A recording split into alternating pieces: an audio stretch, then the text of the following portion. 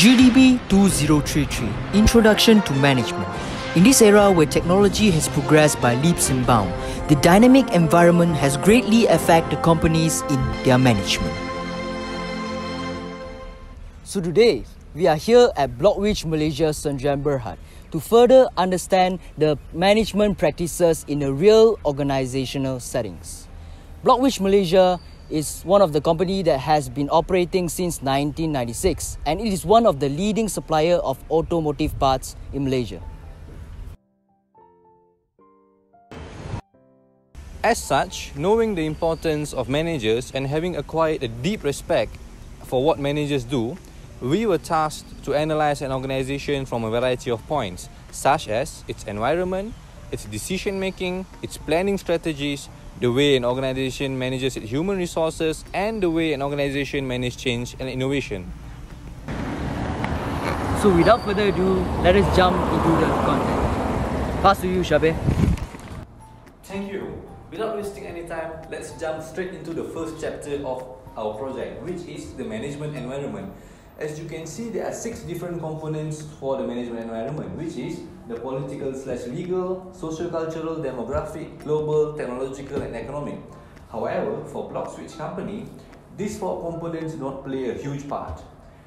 Because Blockwich Company is an auto parts manufacturer, they have to rely on technological advancement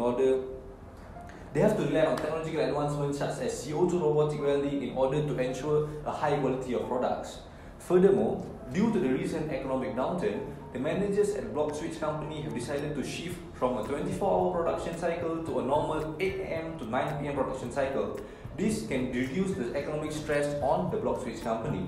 Moving on to the uncertainty matrix, as you can see, Blockwich Company operates in cell 3 of the uncertainty matrix, where there is a complex degree of complexity but a relatively stable degree of change. This means the managers at Blockwich operate in a relatively stable management environment. This allows them to concentrate on their customers, who are the main stakeholders at Blockwich. Thank you very much. So now we will proceed with chapter 2, which is decision making. So after the interview with Blockwich Malaysia Sdn Bhd, we have found out the way that how the company actually make their own decision. So first, they will actually identify the problems in each and every department. Second, they will carry out meetings in every department present in the company. And third, the department managers for every department will meet with the top managers for a meeting to analyze and update on the findings. So this decision-making process of Blockwich Malaysia Sdn Bhd greatly correlates with the 8-step decision-making process that we studied in ITM. And the first step is problem identification, which is very similar to the Blockwich Malaysia, having the first step. The second step, third step, and fourth step, which is the identification of criteria, allocation of weights, as well as the development of alternatives are done in every departmental meetings present in the company. And the fifth and sixth steps, which is the analysis of alternatives as well as the selection of an alternative, is done between the departmental managers as well as the top managers of the company. So after they find out the best alternative of the decision, they will finally implement the decision, and after the implementation, they will evaluate the effectiveness of the decision. As for this chapter 3, we have to relate globalization to our chosen company, which is Blockwich Company. Globalization is a process where an organization starts to operate on an international scale, and there are few stages to achieve globalization, which are outsourcing, import and export, licensing, franchising, strategic alliance, and also foreign subsidiary. Based on Blockwich, there are currently no participation in globalization. As explained by the manager of Blockwich, Blockwich only manufacture following the client's needs, such as clients such as Proder and Proton. They only prefer domestic materials for their car parts. As for now, there are currently no plans to go global for Blockwich Company. Thank you. In chapter 4, we will discuss about the managing human resources. Basically, in the Blockwich Company, they will have a weekly meeting, but the final decision will be made by the top management. In terms of the training for a new worker, after they hire a new staff or a new worker, they will have a 1 week training in order for the worker to have the sense of belonging, to love the company. Besides that, the criteria for the new worker is that they must have a normal BMI because they will work inside the factory.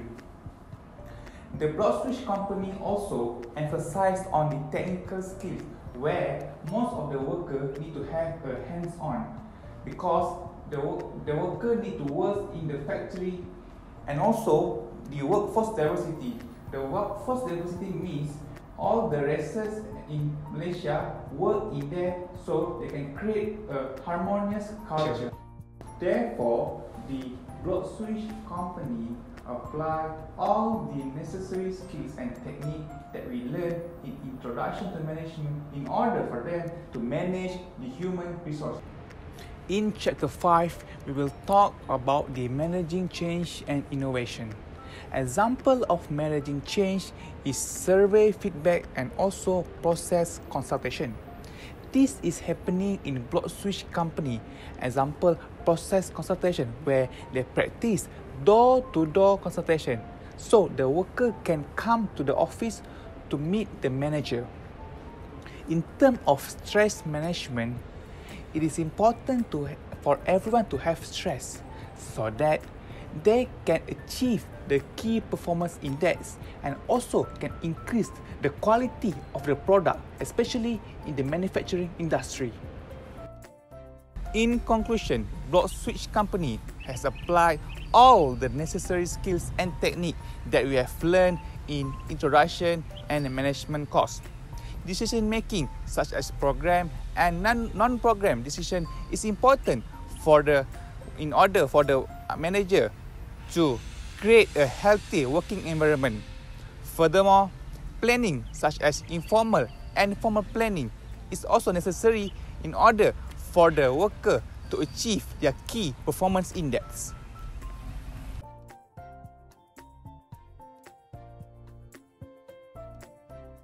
In addition, BlockSwitch has also proven to us on how they adapt the managing skills in facing the problems from the external environment.